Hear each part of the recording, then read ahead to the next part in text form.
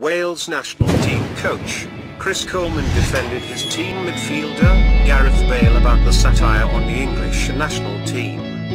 Coleman revealed that Bale does not intend to apply no respect for the United Kingdom to Bale is one of the most humble players who you meet.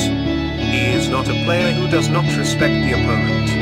I can understand where Roy Hodgson to come, but I think the intent Bale is Wales earlier, Coleman